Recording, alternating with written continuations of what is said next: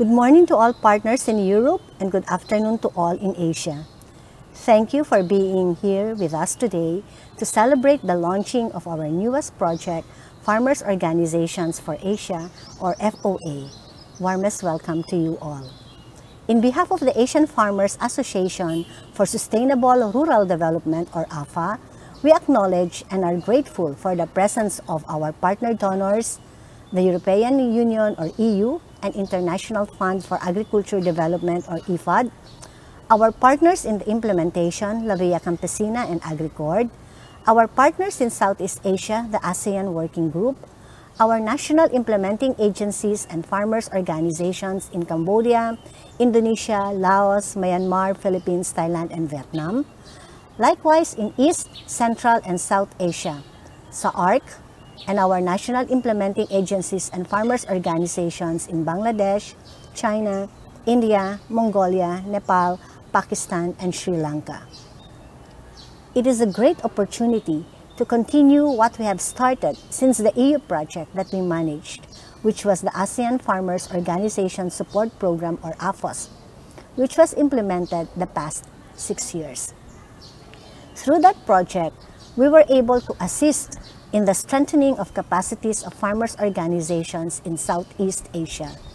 We were able to assist and strengthen a huge number of FOs and its members, able to provide support on their economic services through the provision of financial assistance, technical trainings, exchange visits, and establish partnerships with other organizations, private and public sectors. We were also able to involve our farmers in different regional and national fora and initiatives that helped us address our policy concerns. Furthermore, we were able to ensure the participation of women and youth in the events and activities of our national farmers organizations. Now, we have a much broader, much wider support through FOA. Aside from Southeast Asia, this EU project will cover also the South, East, and Central sub-regions of Asia, from 7 countries before to 14 countries in the next 4 years. In this project, we are targeting to reach 3 million farmers who will benefit from favorable public policies, 360,000 farmers with increased incomes, 1,000 farmers organizations providing services to its members, and 100 FOs who will mobilize resources for economic services such as agribusiness implementation and 4P engagement.